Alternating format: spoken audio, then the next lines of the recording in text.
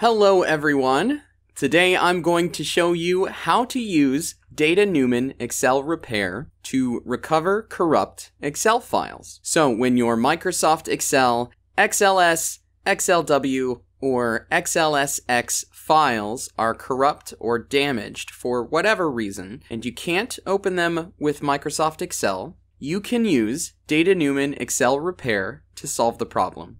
DataNumen Excel Repair will scan the corrupt file and will generate a new error-free file for you.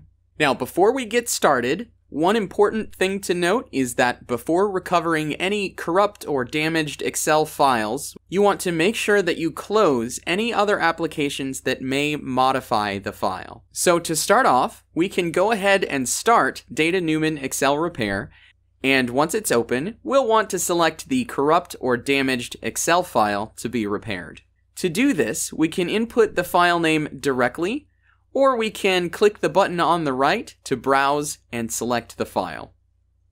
Next, we'll want to set the output file. By default, DataNumen Excel Repair will save the new file with a file name that just adds the word fixed onto the end. So you can see in our example here, the damaged file is named myworkbook.xlsx, and the fixed file is going to be named myworkbookfixed.xlsx. If we wanted to use a different name, or if we wanted to save it to a different folder, just as before, we can click this button on the right and browse for a place to save it. I think I'm just going to leave the defaults for now so that it saves the file into the same directory as the source Excel file.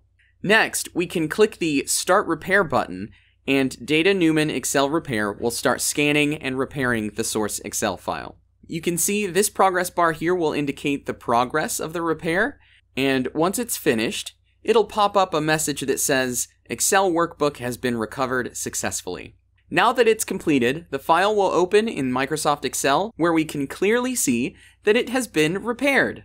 So that's it. Congratulations. If you've been following along, we just repaired our first Microsoft Excel file with DataNumen Excel Repair. If you'd like, you can get more information at datanumen.com/excel-repair.